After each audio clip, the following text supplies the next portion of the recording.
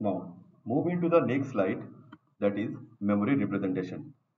The computer memory stores different kinds of data like input data, output data, intermediate results, etc. and the instruction.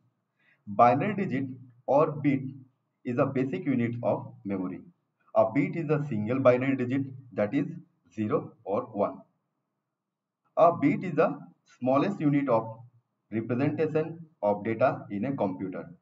However, the data is handled by the computer as a combination of bits. A group of 8 bits form a byte. 8 bits is equal to 1 byte, that is represented by capital B. 1024 bytes make a 1 kilobyte.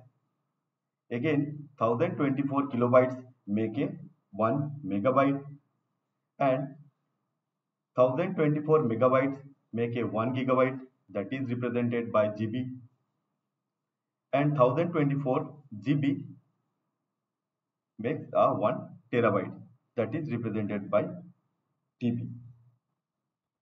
Okay. Now move to the next slide, that is memory hierarchy.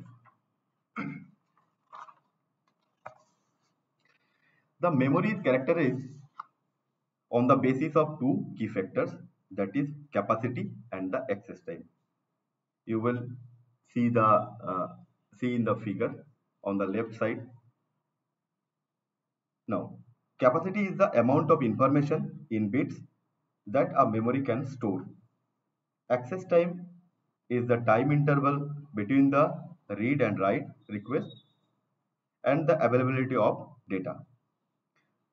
The lesser the access time, the faster is the speed of the memory.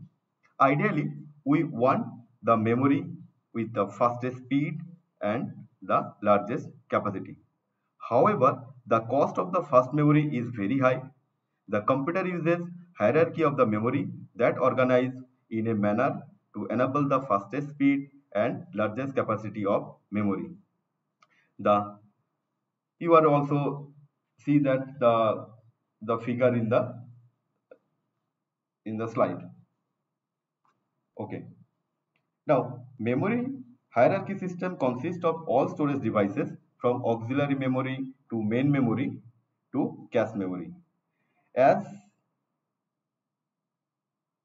you goes down in the hierarchy, cost per bit it decreases, capacity increases, access time increases, frequency of access by the processor decreases.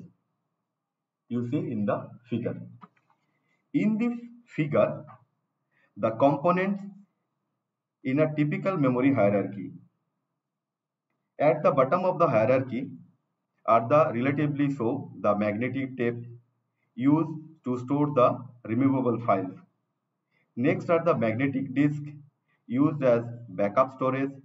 The main memory occupies a central position by being able to communicate directly with the CPU and the auxiliary memory devices through the input-output processes. Program not currently needed in the main memory are transferred into auxiliary memory to provide the space for currently used programs and the data.